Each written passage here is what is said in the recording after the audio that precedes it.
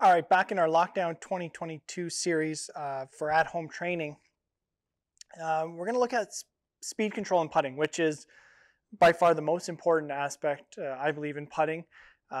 Especially, I think most of us can attest playing our greens.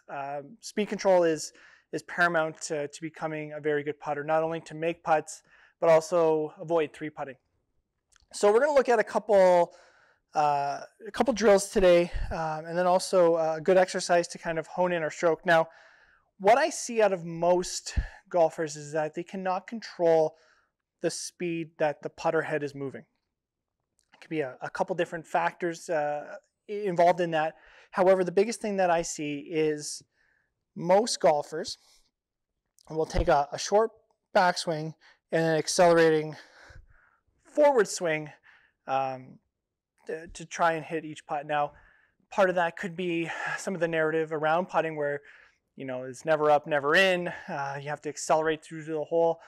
As much as those analogies may help certain people, I think it hurts more golfers. So really what I want to try and create here, and we've set this tee marker drill up again. Now what we've done is we've created that about a putter grip width away. Now again, you can choose whatever the length you prefer. Now the biggest thing is that we want to create an equal backstroke to our follow through.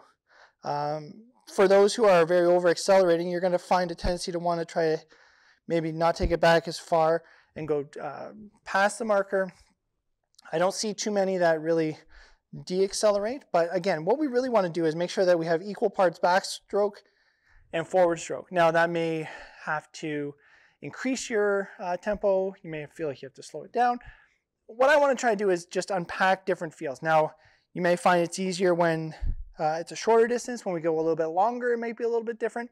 So experiment, try out different lengths and different tempos.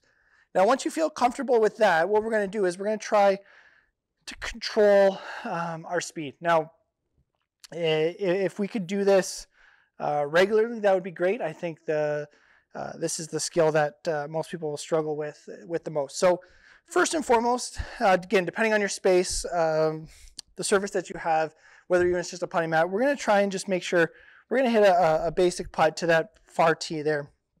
Now what we're going to do is we're going to do 3 putts, and we're just going to try and see if we can create the same stroke that the ball is going to stop next to that far tee. Now,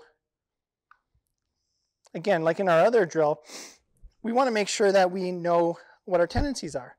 Those are 2 putts there that are short of the target, so I may need to increase my length of my stroke or potentially my tempo. Now, the last one was pretty good. So once we get comfortable at a given distance, now it's really the time to create some random practice or add some variables. So what we'll do here is we'll do a typical Goldilocks drill where we will putt to the far target first. And then what we'll do is we'll putt to the short target. And then we will try and get the next ball to the middle target. Now, the tighter that you can get those balls to the target, I believe the better control you have over that putter head in terms of speed. Now, that will be a huge skill once we get back out onto our greens. So, again, like our previous video, comment below.